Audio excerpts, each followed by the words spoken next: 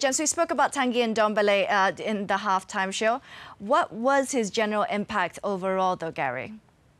I thought it was very positive. I thought he had a good game, scored a goal, had a couple of great runs where he carried the ball. I think, he provides something a little bit different when he's on the ball at times. He's able to, drop his shoulder and go in a different direction and leave people behind him.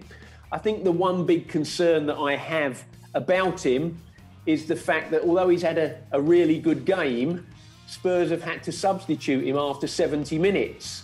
For me, for somebody who looks to be very athletic and very fit, he doesn't seem to be able to get through 90 minutes on a consistent basis. This is the great burst where he's carried the ball so far. But overall, I think it was another step in the right direction for Ndombele.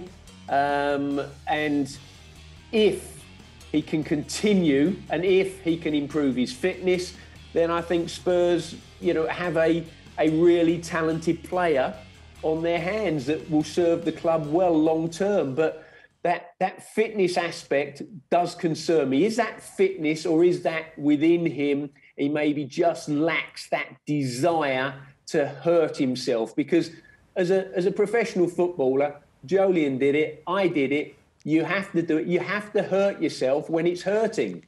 I feel like you're right. I agree with you there, Gary. Sorry, Michelle. I agree with you there, Gary. But how does he then get the fitness that he needs if he's keep on taking him off? There's been opportunities when you can stay on the field, and as you said, you have to go through that hurt, but the manager has to put you in through that hurt, and you then think, well, you come out the back end of it with a bit more confidence and a bit more fitness, but he's not even giving him the opportunity to do that. I don't feel there was a need to bring him off today. I still thought he was able to contribute. I still feel that he would have been able to maybe give you that little burst when Spurs were a little bit deeper, he may have been able to transition into attack.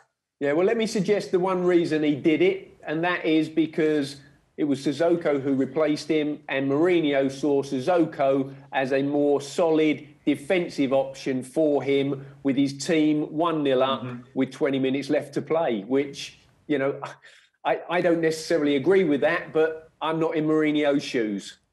Well, I feel like you guys just read my mind because you teed me up for this tweet here who says about Ndombele that he's a joy to watch, bricks up play, takes people on, picks up passes, drives through the thirds. But I'd love to know as to why we don't see him for the full 90 minutes. I'm sure we all like to know why as well, which completely echoed what both of you has mentioned.